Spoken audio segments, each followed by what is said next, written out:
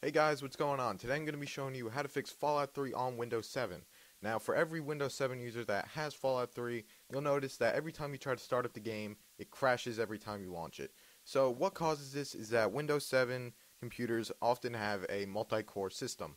Now, what that means is that your computer is basically has multi-cores. Now, an average computer only has one core, but with new generations of technology that's coming out, computers often have dual cores.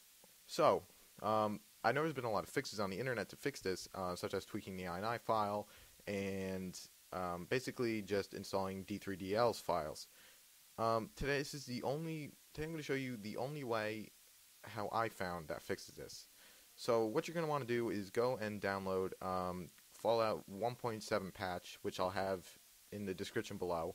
But basically what you want to do is go to My Documents, My Games, Fallout 3, and you see the fallout.ini file, take it and just drag it to your desktop.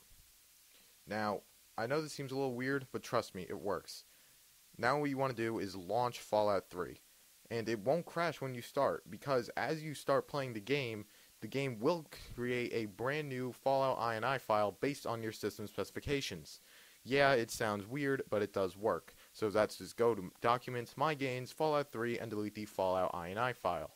And that's all you have to do, guys, and update to patch 1.7. And my computer just had a little spasm there, but that's okay. But yeah, guys, that's basically it. Just update to version 1.7 and delete or move the fallout.ini file. I recommend moving it so that in case anything goes wrong, you can just drag it back to the original location. I hope this works, and I hope I really helped you guys. If I don't, please leave a comment or feel free to PM me. Thanks, guys. Thanks for watching, as usual. I'll be back with more Fallout videos. Thanks for watching.